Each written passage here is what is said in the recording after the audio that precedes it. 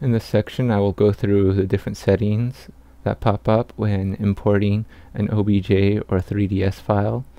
I'll talk about the differences of the different ways to save a Thea file and how to merge and open those Thea files.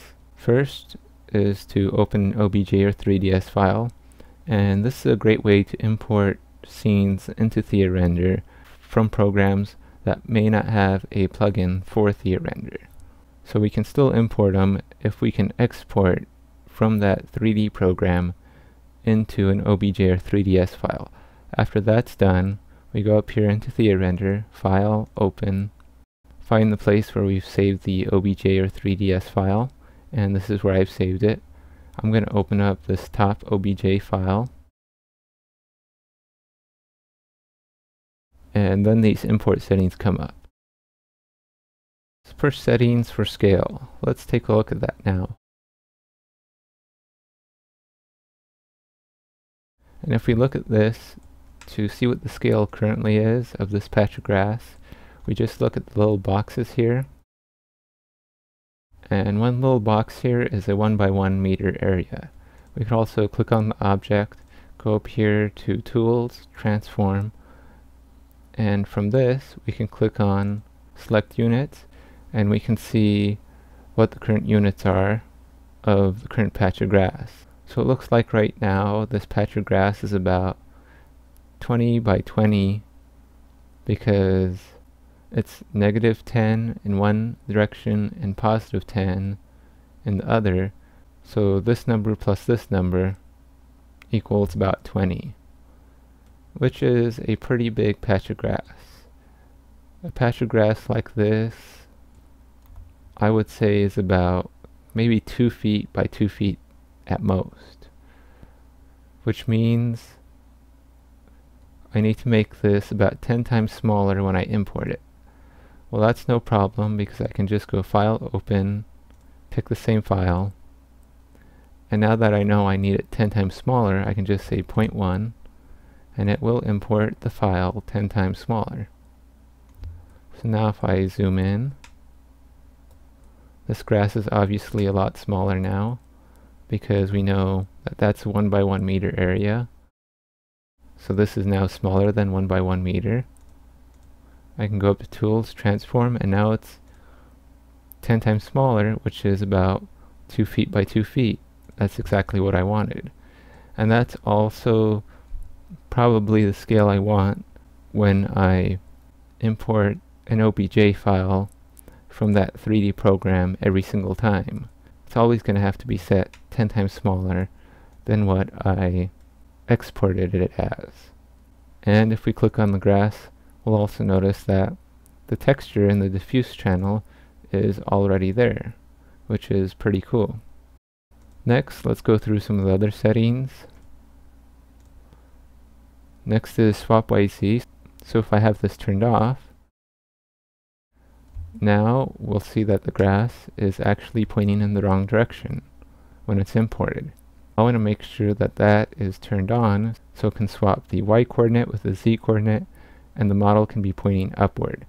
If the models are coming in sideways with whatever program we're using to export the OBJ file, we probably want to have that set the same way every time. Move to origin, moves it to the origin, move to ground, moves it to the ground. Group by material. If there's more than one model that's being imported, it can group them by material over here under models. In Thea Render, it is possible to have groups of models.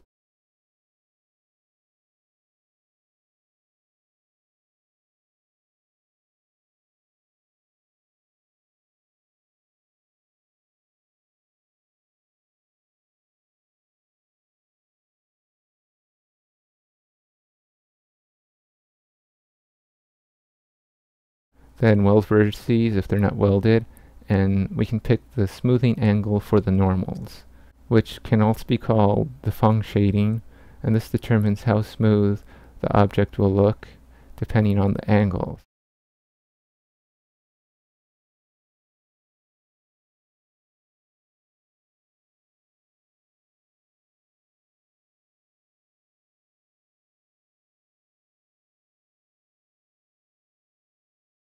at 30 degrees. If we have two polygons next to each other that are an angle of 30 degrees or less from each other, they will be smoothed out like it's one smooth surface. If they're more than 30 degrees, they're going to look like really sharp angles. After the objects are imported, this can be changed. So now that I have the grass imported, if I wanted to change that, I can right click on here, go Geometry, Smoothing, and change that smoothing right here for each and every object that was imported. So if I switch this to solid, I can kind of see the smoothing of my geometry, and if I don't like it, I can now right click Geometry, Smoothing, and change it. Now I have the grass imported, I have it imported to scale. Now I'm able to add different lights, cameras, objects, so I can put in an infinite plane if I should so want. I can add different textures to it, or import other models to the same scene. Let's try merging it with some more grass. I'll go to File, Merge, pick the other grass file I want to merge it with, open. We get the same import options, which should be the same since they came from the same 3D program. And now we have these different merge options for the models, lights, cameras, and the environment within the scene, which is pretty cool that it's separated this way, because then we can choose to, say, keep the current cameras and throw away any cameras that might be in the scene we're trying to import. Or there's the option for if there's a name collision. So if two things have the same exact name, we can choose to keep what's currently there and throw away what's trying to be merged, or replace what's here if it has the same name with what we're merging. So this is good if we have some kind of model here that we've changed within the 3D program. Now we're merging it again, and we want only the objects that have the same name to be replaced because we've updated them in the 3D program we used to make the new OBJ file. In this case, I'm going to say add to current, and it's added this new grass to what I currently had there. And in this case, the new grass, one of them does have the same name, so I wouldn't have got that if I would have done the same thing and instead said name collision, keep what's there, because the name of this grass would have collided with the name of the grass that I already had there, and it would have kept this grass instead of adding this new one to it. So it's a good thing I didn't pick that option. Now let's add a infinite plane, and I'm going to select the new grass, group it up, and move it down a little bit so it's down on the ground. There are these couple of leaves on the grass that are below the rest of the geometry, so when we import it,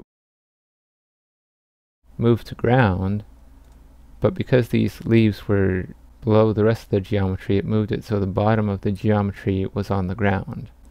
But it's easy to fix. All we do is select it, move it down so it is on the ground. Let's take an interactive render, turn on the sunlight, and see how this looks. It looks pretty good, but now that the grass has been imported into Thea render, we can go into the material editor here and change it up so it looks better. And one thing with leaves and grass that will make them look better, if I zoom up on this grass, is a parameter called translucency. So right now it looks pretty dark in there, but if I turn on translucent, now it looks a whole lot brighter because the light is actually going through several of these leaves on the grass and is filling in some of those dark spaces quite a bit better than when there was no translucent. Next, let's go through how to save this. To make the interactive render look a little bit better, I'm going to go to the camera settings and change the depth of field, because that's what's currently making it blurry. Now it looks quite a bit better, looks less blurry. So we got all the settings, the lighting, the cameras, the materials, everything set up exactly as we want them. So now we want to save it. To save it, we can go to File, Save As, and when we pick the save type, there are a couple different save types to save it as.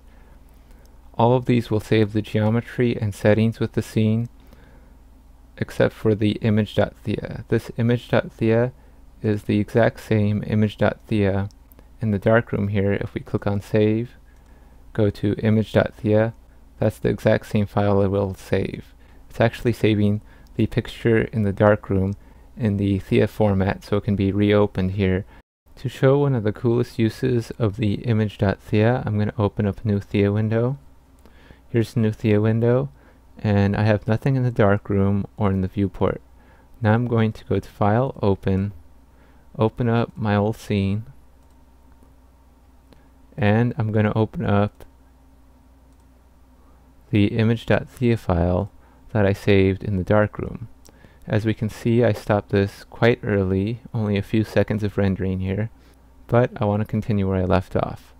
So because I've saved the scene and the image.thea, and I haven't changed any of the settings at all, I can go to Render, Resume, and it will start off the render exactly where it left off, filling in the areas that haven't been rendered.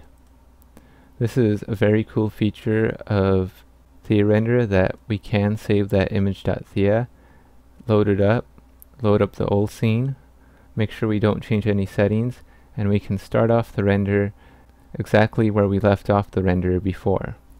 These other file types save the geometry and the settings for the materials. The Thea pack file is really cool because it will also save the textures with the geometry and settings for the materials. So like in this situation with the grass, we have this texture for the grass, and let's say we want to move this to another computer. Instead of having to worry about is this file in the same place on the other computer, we can simply save it as a Thea pack file, and it will save that texture or any texture that might be in the scene with the geometry and settings, so it will open up perfectly every single time on any computer it's on. Now to see the difference of the other file types, let's open up this window where I've saved every single file type. I also saved an image.thea because I rendered out a scene. Looking at these other files, it might be confusing why the scene.thea is actually a bigger file size, because it actually has less information. It has all the same information as the pack.thea, except no textures. But the file size is bigger, so this might be confusing.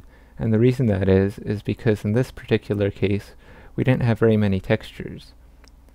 And the pack.thea will compress the file when it saves it with the textures.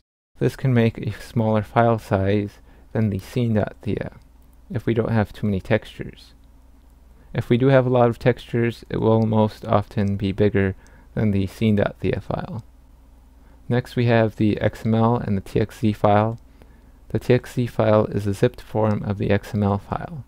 If we go to File, Save As, there's a little reminder here that says Thea zip XML to remind us that the TZX file is a zipped form of the XML file.